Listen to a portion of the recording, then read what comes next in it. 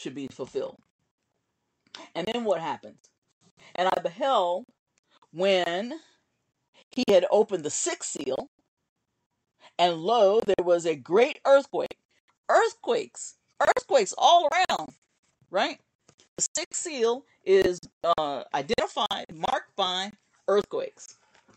So the sixth seal, a great earthquake, not just a regular earthquake, but a great earthquake. And the sun became black and as sackcloth of hair, and the moon became as blood. And we've talked about these before.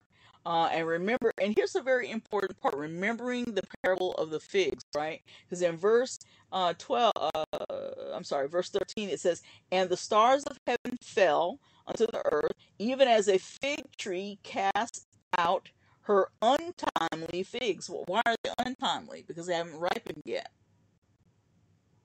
Okay? Because remember, what does the Lord say? Jesus said in the parable, when you see the fig tree, right? When you see it and it's ready for harvest, you know that summer is near.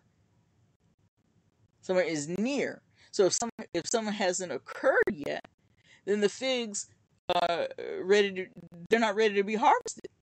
So clearly, if they fall, it's untimely. Right? Are you getting this picture now?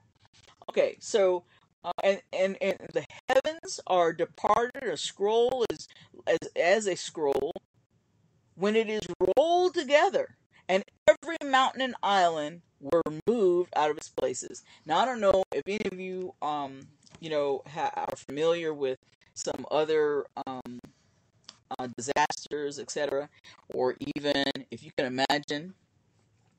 Right? What are these stars? What are these stars falling? What do we call it when a star is falling? There's falling stars, right? And then if they're large, really big, we call them comets. And if they're really, really, really big, we call them asteroids, right? Now we have seen trails of Halley's Comet, etc., right? We've seen falling stars before, as it's so called. We know that scientists say that some comets or asteroids have hit the Earth before, they believe, causing floods and etc., etc. But we also know that recently there's been conversation of some asteroids that we should be looking out for, even though they claim they know they won't come close. Well, I think there's a couple of movies, if you can believe the movies, right? Because I think some of these things are movies and other forms of media. I think it's obvious that they've read the Bible. They may not believe it, right? But they've read it. Like that character with the fire coming out from his, I don't know who the character is, but some super character has fire coming out of his hand. Forget that guy. You guys know who that is if you watch those movies. But at any rate, I know that these people must read the Bible, because some of these ideas come directly from the Bible, number one. But other than that, the scientists, nuclear scientists, or I'm sorry, not nuclear scientists, but astrophysicists, and those kind of folks, they're already saying that there's going to be these asteroids coming. One that they've given a name that is the name of some devil or demon, Apophis, I believe is the way it's pronounced, and then which was actually renamed because the one in the Bible is called Wormwood, which we've already read, and also I believe in the Book of Revelation. So we know that they must have read the word because we see these movies, right? But we know that it's possible. And clearly, what could cause the mountains and the islands to move out of their places, right? These great earthquakes.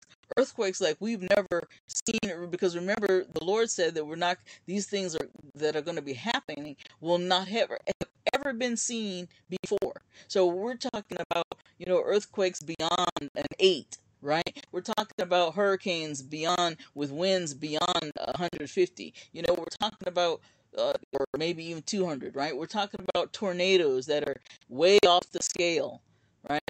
What is it, F scale? Way off the scale, F5 or F whatever, but way off the scale of whatever we have known before. We're talking about the power of like nuclear bombs, right? Or even what we saw, the devastation that we saw with Hiroshima and others, if you've ever seen those things. We're talking about, so if those things occur then, and we're talking about things that we have never seen before. So now we're talking about something greater than that. How is it possible? How is it possible that the clouds or the skies of the heavens will look as though they are rolling like a scroll? I don't know if you've ever been in a really, particularly out in the Midwest, you can see this a lot. Well, and we even have the phrase, right, when the clouds come rolling in, right? But when or like in terms of fog, particularly in the Bay Area, San Francisco area. But if you're in the Midwest and you're seeing storms forming and beginning to happen, it literally does look like oftentimes that the clouds are rolling upon themselves. I mean, this fierce storm is getting ready to happen, or happening. You're in the midst of them. And they do look like they're rolling. I mean, after all, if a tornado can spin, right, and move, why can't there be rolling clouds and rolling, the heavens appearing as they're rolling? Because there's so much tumultuous storming going on. And remember, these are things that we have not seen before.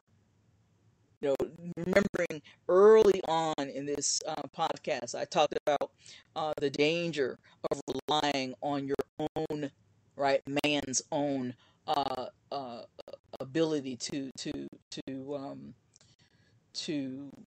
picture something, right? Because our minds are finite, right? Our ways are not as his ways are. Our thoughts are not as high as his thoughts.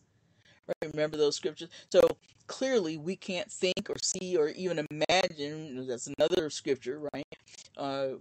We can't imagine these things. But because we can't imagine them does not mean that it's not going to happen. This is why, again, I say it's a danger to be caught up in that. Just because you can't imagine it, you can't picture it in your mind, you can't fathom it. It's not logical to you as a human. Just because we have that inability does not mean that it cannot happen, right? It's similar to, the idea, well, if I don't see it, it's not there, right? Well, if you don't see the air that you're breathing, is it not there? Huh?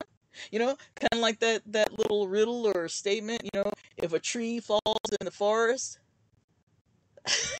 right? But a tree can fall in the forest and you can't hear it if you're not around, if you're not near, right? So we know that does happen. I mean, you could be walking along on a hike and you see a fallen branch, but just because you didn't hear it happen or didn't see it happen doesn't mean that it didn't happen, right? Because clearly you see it. So this is why it's detrimental for us to rely on our own imaginations, our own thoughts, because we can only go so far. Our thoughts and our imagination can only go so far. Amen. So we have to, another way to put your trust in God, because when He says something, you can take it to the bank. You can take it to the bank. It may not happen at the moment. It may not happen when you want it, as they say. Remember, right? He may not come when you want him, but he always comes on time. Amen. Amen. At your blessings, your healing, your whatever, always comes on time. What is on time? His time. That's another detrimental error that we get into. And that's another way. That's another way, in some sense, that we try to equate ourselves with God, because if it's not your time, then you think it's the wrong time. But you're not Him, right? You don't know when the best time is. You have an idea, maybe. You have a desire, but we have to be able to, we have to be able to submit ourselves to His will and His way. Amen. So here again, we can see that these things are an indication, again, that the time is getting near, and this is talking about the sixth seal. Now, what else does it say? So this is the sixth seal, and all this stuff is happening, right? And in verse 14 it says, "And the heaven departed as a scroll when it is rolled together. And every mountain and island were moved out of their places. And the kings of the earth," get this now. So what you just read, those little events, were happening when some people on the earth were watching. Because it says, the kings of the earth, right? And the great men and the rich men, uh, Gates, Bezos, Musk, Rockefellers, if there's still any left, all them folks, the kings of the earth, the great men, the rich men, and the chief captains. God made sure he didn't leave anybody out. And the mighty men. He didn't leave anybody out. Those of you who think you're mighty. And every bondman, every slave, every bond, and every free man, free, hid themselves in the dens and in the rocks of the mountains. Now, who would be hiding at this point? Remember, we talked about this before. Who's hiding? Who's running? Those people who don't know what's going on. We who have read the word know that these signs that we just read about, these earthquakes, etc., are happening. Number one, as Jesus described, right? He said these things are happening, and they are the birth pangs, right? The beginning of sorrows. As clearly we can see what sorrow is coming, right? These are the beginning of the sorrows. And for only those people who don't understand what's going on, they will be the ones running and hiding. We don't have to run. We don't have to hide. We don't have to go to the mountains. We don't have to do any of that. Because the word says that the people in Judea have to flee. Well, physically, we're not in Judea and Israel, unless you live there now, right? Those of you who might be listening. But even if you think about, you could also think about that, I guess, as being a member of the body of Christ, but he's using Judea. So remember, the name was changed to Israel. So we have to be thinking clearly. Right? If you're in the body of Christ and you know what's going on, you would not have a need to run, because you know that at the very next moment or very shortly after, you're going to be caught up in the air, because that's what the Lord said. So we read the next scriptures, and what does it say? They're the ones that hid themselves and said to the mountains and the rocks, "Fall on us and hide us from the face of him that sits on the throne." There again, we know why they're running. Why are they? We will be running to the Lord. We will be caught up with the Lord. The people who are running. Why?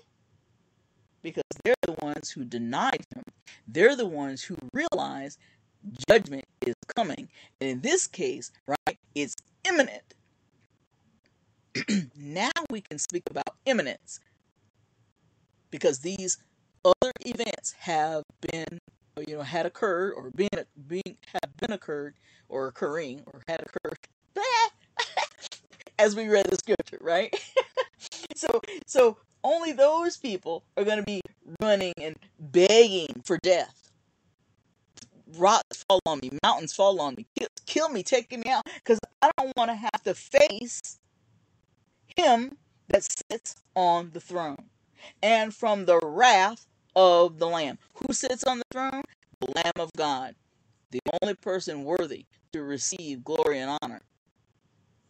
The wrath of the Lamb. Again, the word wrath here, the word wrath in this instance is it's the type of wrath what would you imagine? Is this quick? Is this long lasting, or is it the wrath that's short and full of rage? Well, we know that this is the beginning, right? So this is the beginning of the long-standing wrath, right? Because we